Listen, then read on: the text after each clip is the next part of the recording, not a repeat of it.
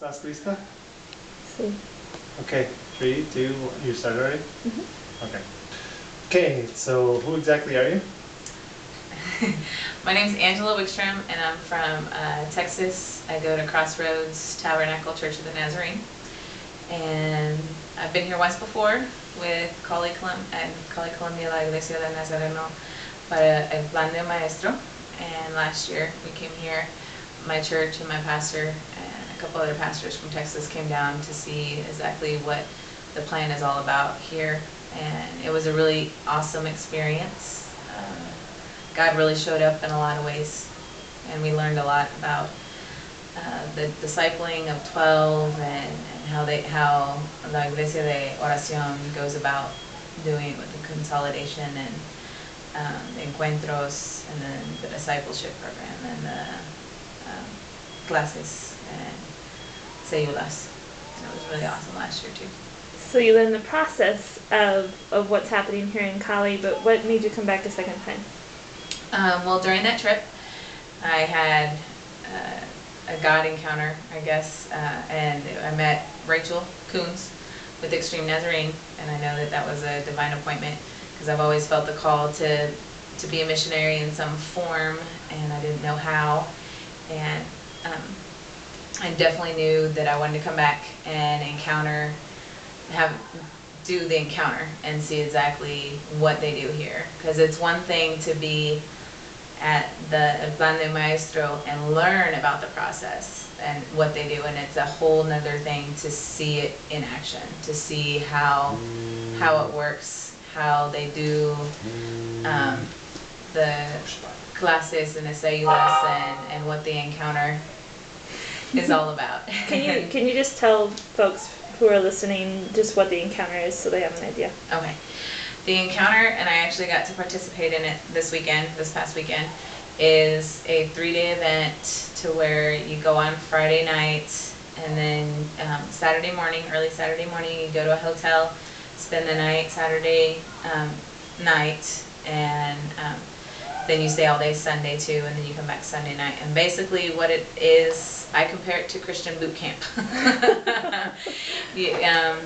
It is awesome. It's powerful. They do different themes or temas about sin, about sexuality, about the Holy Spirit, about being saved, what Christ did for us on the cross,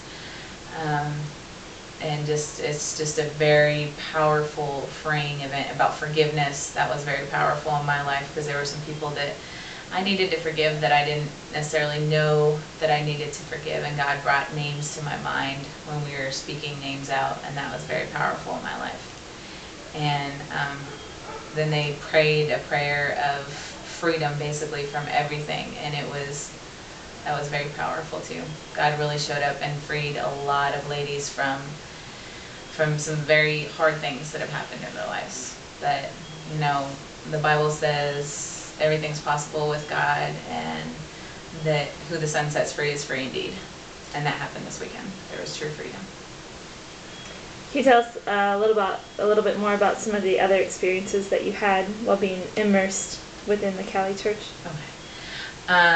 Well, I got to go to a couple of different events. I got to help out with the youth group, and then a couple of churches that they've planted, Agua Blancas.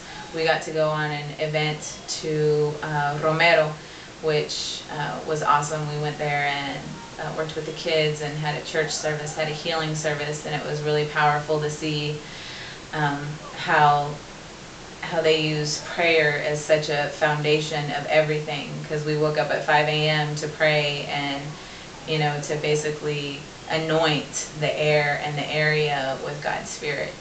And God really moved in that too.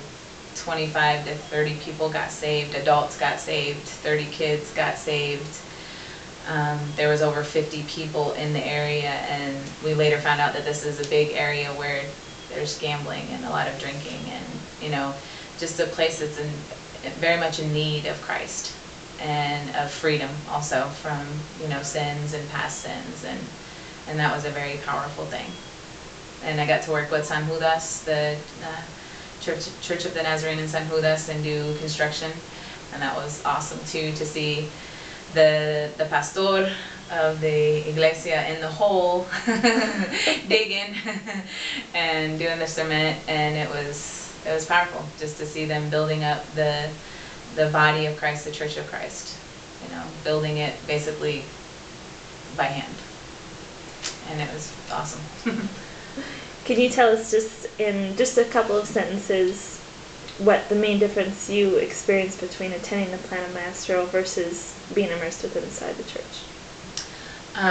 Well, the plan of the Maestro is powerful, and it's like, I liken it to maybe like a torch or like a candle that's lit and you bring it back, and you know, and it's a fire and God starts the fire. But being here, being immersed in the church and going to the prayer in the morning, the clamor de la madrugada, and going to the encuentro, and going to the little groups of células, it's like being immersed in the fire.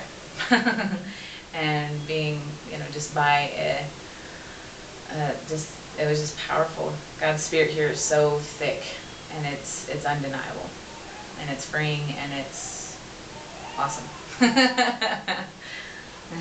Can you give us in kind of like a few sentences as well, but like what Extreme Colombia did for you in this 2 weeks? Mm-hmm. Yeah. Well, I got set free at the encounter from a lot of things from my past, which was awesome. And, you know, God just spoke to me in a very powerful way that I don't necessarily have to have everything planned out. that He can take care of stuff. And that, like when I went to one of the células, Mariceli was, she preached on Jehoshaphat, and how Jehoshaphat was surrounded by the enemy, and there was nothing that he could do, and you know, but he cried out to God, and God showed up, and God showed His power.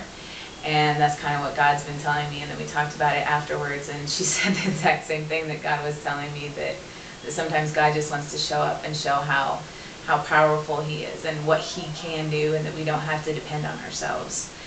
And that's what He's told me, and He's basically told me kind of when I'm going to missions in 2013. Woo! But and it's either with the 40-40 or coming back here, one of the two. So I still need clarity on that, but or both. Who knows? God knows. But yeah, God really moved in my life, and at the encuentro they said, "Nunca más seré quien antes fui," and that's, I will never be again who I once was. So, Thanks.